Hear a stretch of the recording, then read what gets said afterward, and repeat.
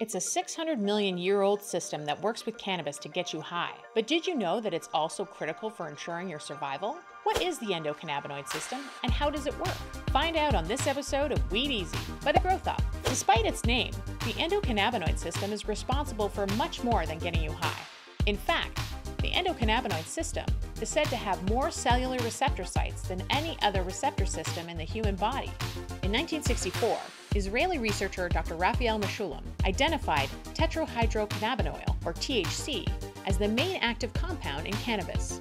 For 3 decades, he studied how THC affects the body and brain, leading to the discovery of the endocannabinoid system, or the ECS. He named it endocannabinoid because endo means within the body, and cannabinoid points to the cannabis plant that led to its discovery.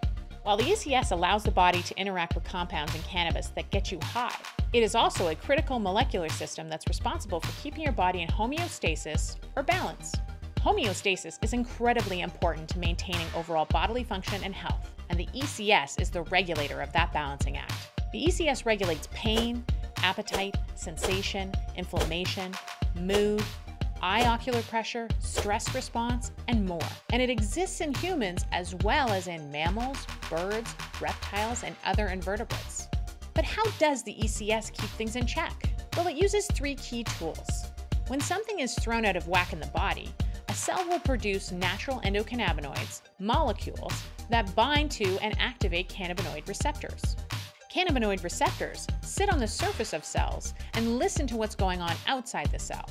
So when endocannabinoids bind to these receptors, they transmit the message that something is out of whack to the cell, setting off a response to stop it. Once the endocannabinoids have done their job, metabolic enzymes break them down to ensure they're only used when needed. The 2 main endocannabinoids are anandamide and 2-arachidonyl glycerol, or 2-AG, and they make sure all the cells of a certain kind are moving at the right speed and in the right direction. The 2 major receptors of the ECS are CB1 and CB2.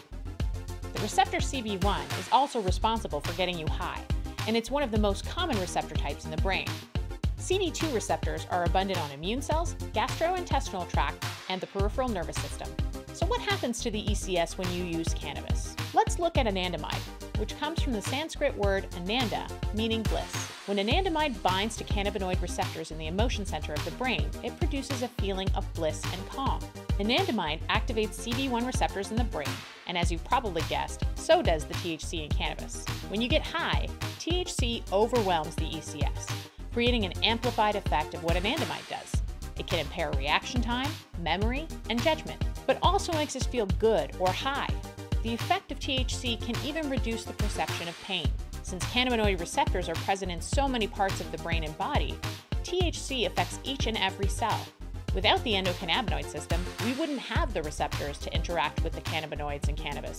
The endocannabinoid system is so important to your brain, heart, lungs, muscles, nervous system, immune system, digestive system, and more, because it helps to create balance and homeostasis within your body.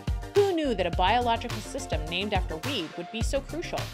Thanks for watching Weed Easy by the GrowthOp. Subscribe to our channel for more cannabis content and hit the notification bell so you never miss an upload. Visit thegrowthop.com, the premium destination for cannabis news and views.